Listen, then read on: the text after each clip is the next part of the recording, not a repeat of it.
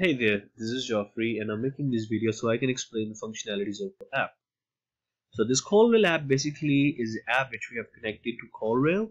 So whenever someone gives us a call for any reason, whether we are running a campaign or whether they have received an email or text message, so all those call comes into the Podio in the Callrail app.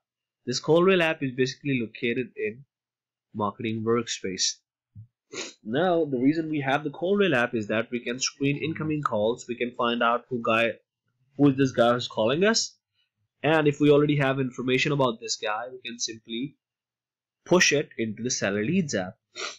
Now, this Callrail app basically is connected with the Mailing Leads app and the Campaign app. Now, this Mailing Leads is basically an app where we store all our contact information. For example, if we are doing any kind of a postcard marketing, then we basically send out the postcards and then we upload all that information of the guys we just sent postcards to into the Mailing Leads app, using import function, and we import our Excel sheet in there. If I click on it, you see right there I have imported 7 leads in it. So as soon as we import our leads in it, it basically automatically creates a campaign. If I go into the Campaign app, you will see that we have 2 campaigns running. And if I click on the absentee owner, here we go. So that's the campaign we have going on. So that's the campaign name. This is the date we have sent out the postcards. It is live and we send out postcards, and this is the campaign tracking number.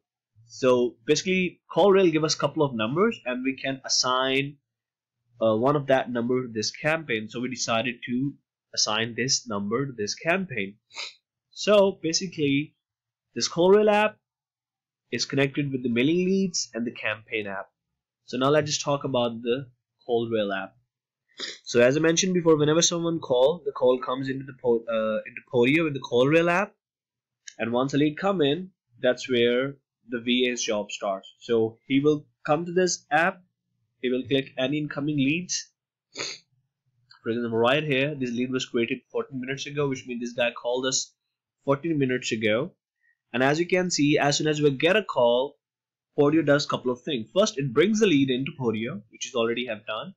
Second thing it does is that it pulls out the necessary information from the given data which Callrail give us. For example, you see right there it says call from Eric Downing via cold calling for Easy Investment LLC.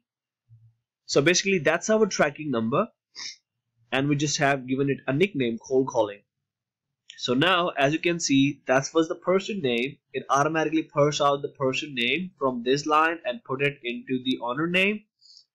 It pulls out the seller phone number, which is 919-514-8711, and it has put it into the best phone number, which is actually the seller phone number. And then this is our tracking number, which this seller called us on, which is already has been pushed out and placed in here. Now third thing it does is that it removes any duplicate. For example, we already have this lead.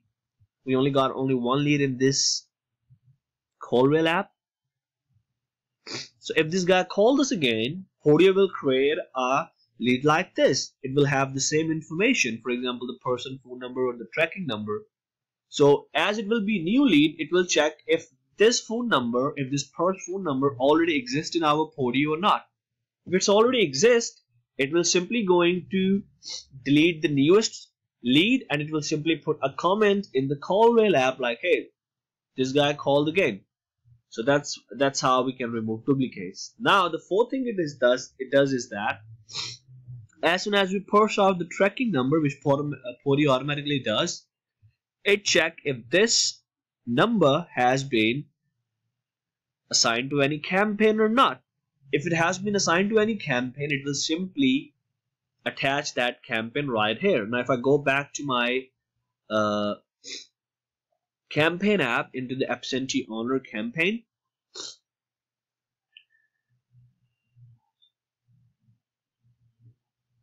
there you go. So basically we have assigned it a number, which is 404-982-4635. Now if I go back into my Callrail app, you will see this is basically the same tracking number the guys called us on. So that's why we have this campaign attached to it automatically.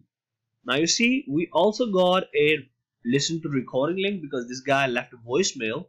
So now if this guy is calling from this campaign, we are pretty sure that we already have their information. Why? Because we uploaded all that information in our mailing leads app. And we created a campaign based on that mailing leads. So now let's go ahead and listen to the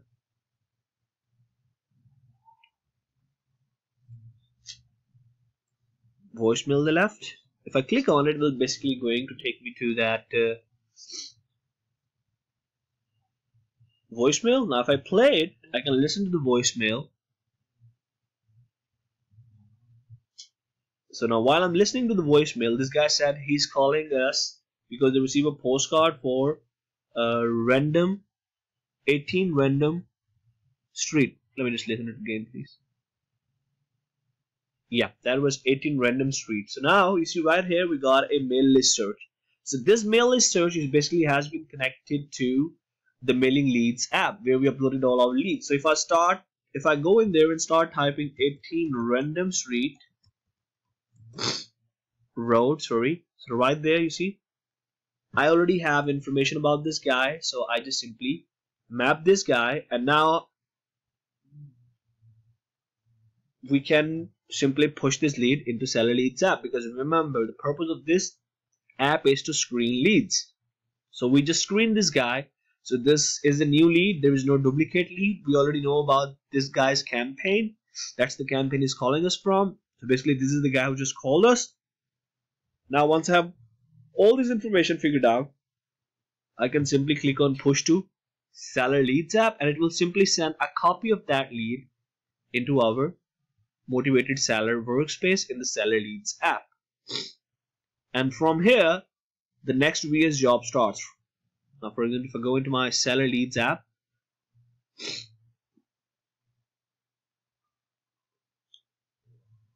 now one other thing is that when you find the record and you attach it here, now if I click on this mail list search, so this is all the information we have uploaded in the mailing leads app, which means we already have this much information about this seller. Now if I go back into seller leads app, and you see all that information which we have uploaded has been sent into the seller leads app. This way you don't even have to type the person name or the property address or any other information we already have about this guy. So this saves a lot of time. There we go, all that information.